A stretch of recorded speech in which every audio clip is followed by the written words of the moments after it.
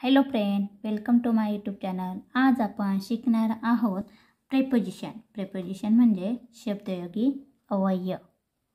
या अवयवामध्ये आपण आज शिकणार आहोत TO2 two means TO2 means ला किंवा कडे, ला किंवा कडे हे एक अवयव आज आपण शिकणार आहोत। तर इंग्रजीत जोडून येणारे शब्द वाक्यात केव्हा येणार हे आपण आज नक्की पाहणार आहोत। तर TO2 मीन्स ला कडे। तर मराठी वाक्य आपण वाचूया। हा रस्ता विमानतळावर जातो। हा रस्ता विमानतळावर जातो। या वाक्याचे आपण इंग्रजी वाक्य यानी की सेंटेन्स तयार करूया। तर हा दिस THIS दिस मीन्स हा ही हे। तर दिस मीन्स हा।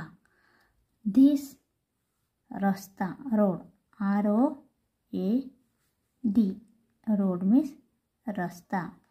दिस road goes GOES goes means जातो।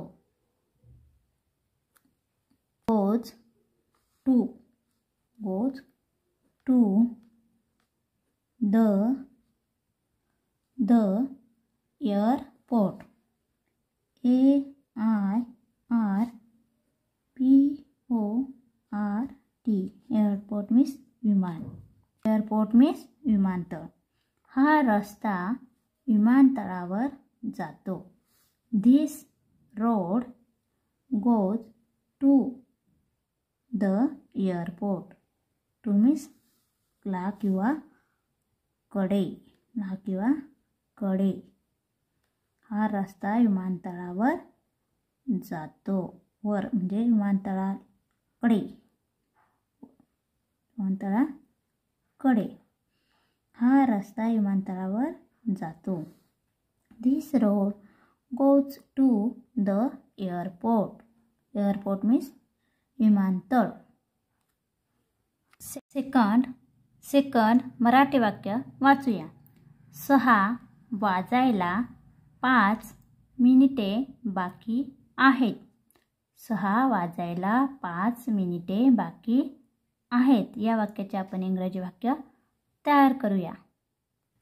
ईट ईट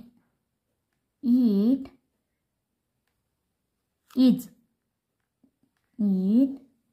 It is FIVE five means 5. It is 5 minutes MINUTES minutes means minute minutes to 6 means 6 6 means 6 वाजायला 5 मिनिटे बाकी आहेत। It is 5 minutes to 6 to ला कडे टू। थर्ड वाक्य वाचूया। ती पुण्याला गेली।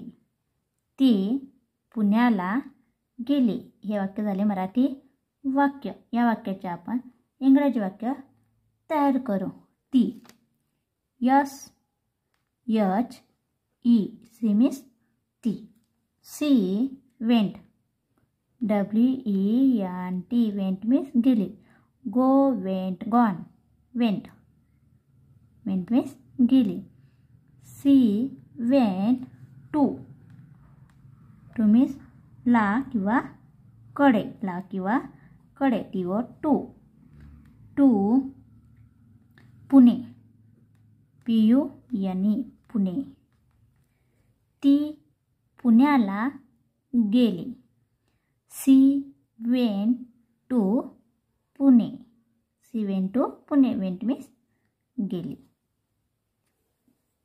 तर अशा प्रकारे आज आपण प्रेपोजिशन म्हणजे शब्दयोगी अवयव या शब्दयोगी अवयव यामध्ये आज आपण TO2 मीन्स ला किंवा कडे हा एक अवयव शिकलो आहोत. तर या समोरचे काही अवयव समोरच्या व्हिडिओमध्ये यानी की नेक्स्ट व्हिडिओमध्ये आपण शिकणार आहोत.